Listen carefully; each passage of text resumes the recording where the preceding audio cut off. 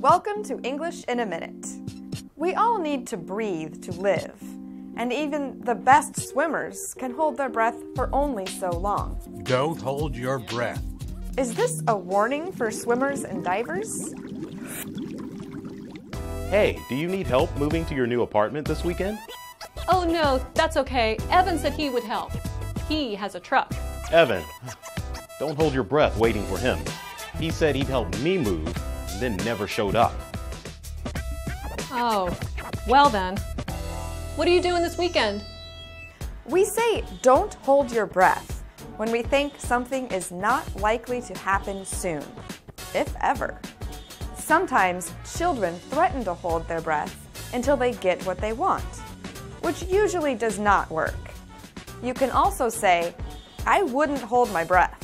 And that's English in a Minute.